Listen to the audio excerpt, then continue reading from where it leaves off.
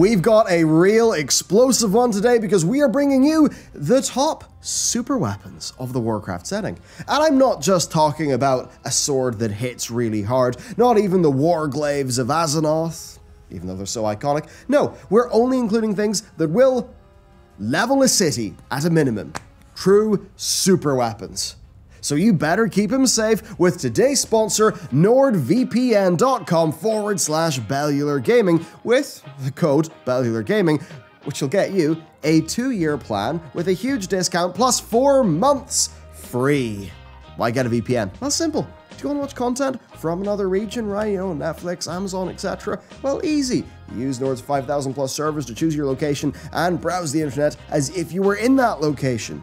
They also keep you private, so your ISP won't know what sites you're using. That means they can't sell your browsing data to advertisers, can't snoop about, and they can't prioritize some of the types of traffic that you use over others. They also have got Nord Locker for storage, NordPass for your passwords, and it's all the app and the browser extension that are everywhere, that are super easy to use, and you'll get that huge discount and 4 months for free at nordvpn.com/Bellular Gaming with the Bellular Gaming promo code. Big thanks to Nord for supporting the channel. With that said, let's get into the fun super weapons of the Warcraft setting. Kicking things off with a more manageable, more understandable super weapon, we have Gallywix's Pride, the Goblin doom cannon of Bilgewater Harbour, a city that was rapidly constructed in Ashara's Bay of Storms, both to rehome the Goblins of Khazan and also to strengthen the Horde's military. Pretty handy having a big port and a cannon right beside Orgrimmar. But yes, it's not just a port, it also houses this cannon, this super weapon. Gallywix's Pride is absolutely massive, and inside, a telescope points at Stormwind. So this is a terrifying weapon looming over the Alliance that could fire whenever the Horde wanted to, blow up the Alliance's greatest city. Sort of conjures up souped-up imagery of the German Gustav railway gun, or even the United States' proposed 1,000-mile range strategic long-range cannon. Neat naming, guys. The Germans actually even worked on a version of the Gustav that could hit London from Calais. So pretty big. Going back to Azeroth, it's kind of the same thing, but fantasy universed up. And I think we had every reason to expect that Gallywix's Pride would be fired. The now ex-Blizzard employee, Alex Afrasabi, basically teased as much in 2018 at BlizzCon, that cannon would go off, so either plans have fallen through, or it still may happen. Gallywix has been found. Yeah, Gallywix, he's in Tazavesh, just chilling, talking to some brokers. And if not that, then hey, we have some reasons to suspect that Turalyon might be a bit corruptible, a bit influenceable by the light. So what could a extremist light-twisted alliance do? And what could they force the Horde to do in return? Well, turns out the Horde have got a big cannon pointing at Stormwind should the alliance do something nasty. Next up, we've got the Naru dimensional ships, but specifically, we're going to go for the Vindicaar, for it was purpose-built to wage war. During the Third Legion invasion, Kil'jaeden invaded the Exodar, making Velen realize that he truly could not run anymore. And so the Draenei set about building their vengeance. And like with many ships, the Vindicaar would undergo extensive refits, incorporating weapon systems from the Army of the Lights Zenithar. Now it's at a stage where it can rapidly transport troops with its teleportation network. It can provide various means of fire support. It's a mighty ship that's even powered by the crown of the Triumvirate, and it's one that's firmly in the Alliance's control. So should that Yrel expansion happen, and should Turalyon make some questionable moves, well, Turalyon is a man of the Army of the Light. He has literally spent more time in the Army of the Light than he has on Azeroth with the Alliance. So who knows, he just happens to have a big spaceship full of guns. The Blight was a key component in the Lich King's bid to take over Azeroth. A super effective bioweapon that created fresh soldiers for its wielder. It was so effective that it destroyed the most powerful region on Azeroth. Lordaeron. I mean, it was a region that housed Quel'Thalas, extreme magic power, the 7 human kingdoms, one of which was Dalaran, and of course, the Wildhammer dwarves. Now that area is a bit of a wasteland. Now today we're great at dealing with plague, but what if someone made it worse? Lethal to both the living and the dead. Well, of course, we know that's exactly what the Grand Apothecary Society had been working on since vanilla. The Forsaken players actually helped in the earliest experimentations of that new plague. Of course, the events of Wrathgate saw its first use, a weapon so destructive, of course, that the Horde outlawed its research and its production. Not that that would stop Sylvanas, for she oversaw its refinement, so when it appeared in the Legion expansion, it melted skin from bone. It dissolved bone to slime. When Sylvanas became War Chief, all bets were off. Suddenly, Forsaken Plague Marines were in the front line of every conflict. Sylvanas and Nathanos tipped their arrows with the stuff. Then, when Lordaeron City was conquered by the Alliance, their leadership was nearly drowned in new plague, making the place, of course, unlivable for the foreseeable future in the process. Now, we never saw the full potential of the new plague, but considering its legacy and its destructive force, I think we can put it at a pretty comfortable number 8 on this list. Especially since we must presume that caches of this stuff exist across Azeroth, ready to be activated at any time, or perhaps ready to fall into the hands of those people that our factions cannot control. The Mana Bomb. It is Azeroth's nuke. Quel'Thas and his Blood Elves basically ran their own Manhattan project in Netherstorm, with the first bombs destroying Cenarian Thicket and Kirinvar Village. Now, we don't know the exact physics of one of these things, but it seems the more mana you stuff into the bomb, the more destructive the bomb is. So it was especially bad news when Archmage Thaylen Songweaver designed his own mana bomb sometime later, just that it was one that was empowered by the Blue Dragonflight's Focusing Iris. Garrosh just ascended to War Chief, a title that he took very literally, almost immediately massing troops to fake an invasion, in the process drawing more Alliance forces into Theramore, only for him to mana bomb it. Theramore was flattened, Archmage Ronan died, 4 top generals died. The nuke of the Warcraft universe. This is it. And it's one that the Horde could easily deploy with the Nightborn's Telemancy. Now, you might think that's where mana bombs ended. No. Tactical mana bombs have actually been used extensively throughout Warcraft since Theramore, right up to our assault on Argus, where they were used. But with the Focusing Iris now locked away in Dalaran, anyone looking to wreak true havoc will have to perform quite the heist first. Next, a superweapon and a principle.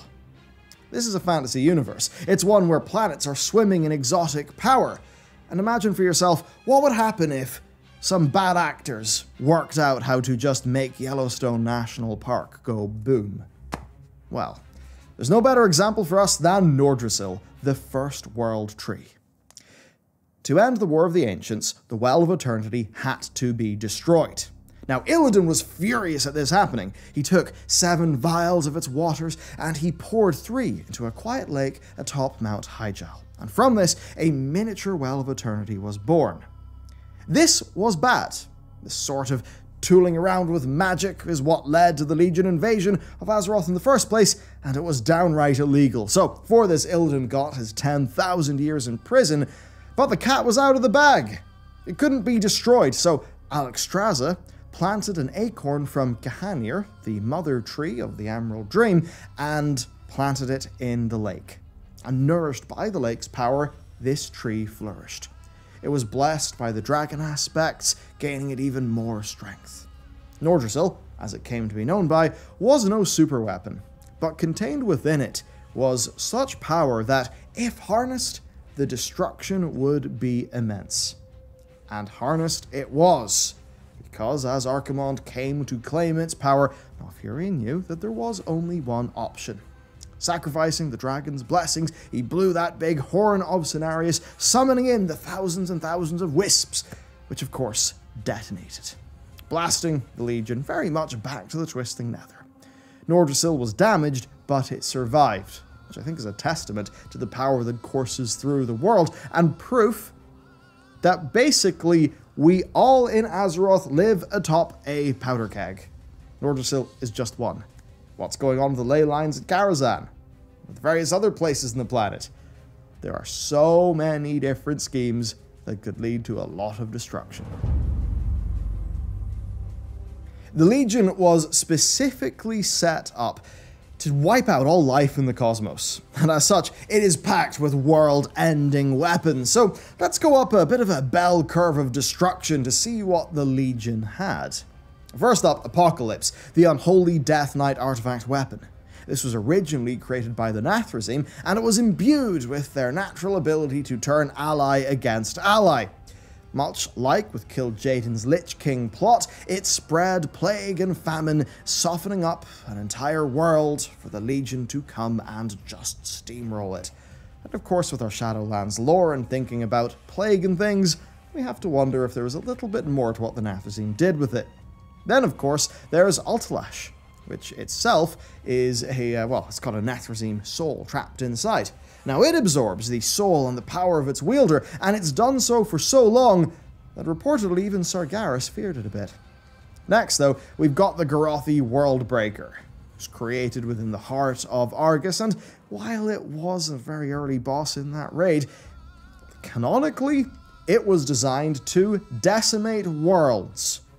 So it's a walking super weapon that just destroys worlds. Then, you've got what Sargeras does with the those he corrupts. Argus provided him with an infinitely regenerating army, and, in the very worst case when we fought Argus, seemingly the ability to end creation. Yet, these technically pale in comparison to the jeweled scepter of Sargeras because, it was forged to ferry Sargeras' spirit between worlds. That's how it ended up in Azeroth. But the thing is that to achieve this, the scepter was woven into the fabric of reality itself. This scepter literally destabilized the universe. That's pretty wild. And in our next point, we're going to see a taste of what that can actually mean. We have another unintentional super weapon, but this time, it's Ner'zhul reckoning with powers beyond his control and the damage that he did, because I don't think he really knew what that scepter was capable of. When the Orcish Horde lost the Second War, a damaged Ner'zhul assumed control of things. Gorefiend hatched his plan, an insane plan, to open hundreds of dark portals all across the planet. And to do this, they sent agents to Azeroth in search of the Skull of Gul'dan, the Eye of Dalaran, the Book of Medivh, and the Jeweled Scepter of Sargeras. The ritual quickly flew out of Ner'zhul's control, and as he fled through a dark portal, the whole planet tore apart. Together, these magical items tore an entire planet to pieces. We literally see here how the Scepter of Sargeras can tear reality apart.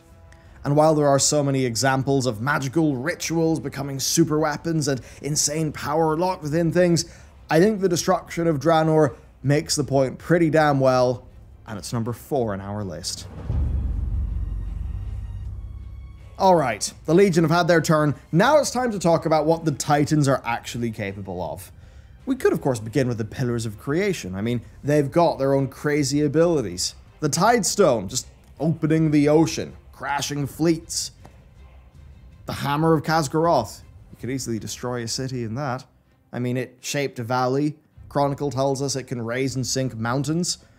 So we better not let that get in the wrong hands. And while the Aegis of Aggramar and the Tear of Elune are very powerful, I think the Eye of Aman'Thul is perhaps a step above the others. Something so powerful that I think power hardly matters. I mean, it is a vessel of extreme arcane and temporal magic.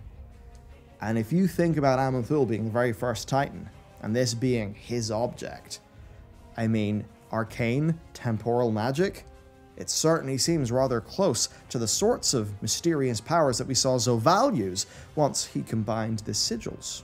We'll talk about that a little later. For really crazy Titan weapons and to show what their technology can do, you need only look at N'Zoth. Algalon threatened us with Reorigination, which is a process that would wipe Azeroth clean. Then Cataclysm, we were taught that actually that's all part of the Titan's vast world-building machinery, and BFA saw us wield it, along with the engine of Nalak Shah and the heart of Azeroth, to zap N'Zoth. This concentrated beam of a Titan's power that was enough to handily destroy an old god. Assuming that did actually happen. Although, it was probably a one-time thing. If we ever do need a super weapon, I would immediately look to Titan technology. And this segment is not just retreading old lore, because I think that's what Blizzard wants us to think. After all, why else would they have teased us the existence of Uldorus and Uldaz? Two Azerothian Titan facilities that we know nothing about. We don't know much about this thing, but what we do know paints a stark picture. When Sargeras fell, the semi-sentient blade split itself in two, so that the Dark Titan couldn't use its full power. One half, of course, was claimed by Agrimar, and we saw a fell-corrupted version of it in Antorus. The other half, Gorabal, is currently stuck in Silithus. Now, before all of that, it was of course used to destroy an unnamed Titan world soul that was infested with void. This is a weapon that can literally cleave a planet in two.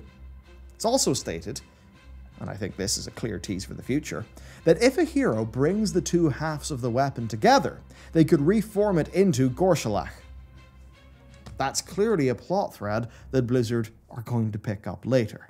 Regardless, Gorshalach is the most powerful, just big sword in the setting. So why the hell are we putting it at number 2 in our list? Well, she may not be a super weapon, or even a weapon, but everyone's trying to use her as one. Have you ever wondered why Sargeras was so desperate to claim Azeroth? To corrupt her for power? To destroy her? To deny Void its prize? Or, as the Jeweled Scepter of Sargeras told us, that he kind of had the hots for her? Well, we'll have to ask him, I suppose, later. But barring the Titan love angle, it's clearly because of her power. I mean, hell, Void's endgame is the creation of a Dark Titan, which is the corruption of Azeroth. The Titans thought of her as the final Titan, and they did so much to protect her. Every force wants a slice of Azeroth, but right now, we don't know exactly why. The discovery of Azerite, even a little drip of the Azeroth power, that hastened a tremendously ruinous war. And that was just a tiny bit of her power. We don't know what's going to happen when Azeroth will wake up, or if she'll wake up, or even if that's something Blizzard are going to do in the setting, but this whole cosmos is becoming bigger with each revelation, right? And we're just discovering how deep the water is, how large the shadows loom. It's no longer dragon flights or an order of paladins. No, it's big now. And I've lied to you. This is number 1 on the list, but it's not the end of the list. Doing a video like this is honestly quite funny in the modern era of the lore. We talked about nukes and big cannons that can destroy cities from across oceans. Across a continent. Or between 2 continents. And that's tiny, because point 0 on our list is the language of creation. The divine song that spewed forth everything that is. Because, all that we could actually talk about in this video completely pales in comparison to Zoval's current plan, which is to access that which created the universe, it seems. You can't top that, and really, this stuff is so beyond weaponry that while we've got to acknowledge it, it doesn't really belong here. That said, though, I think there's a reason why Zoval went to the Sepulchre of the First Ones first, instead of going to Azeroth, which he said he would do. So it's pretty clear. We've just talked about Azeroth being super powerful.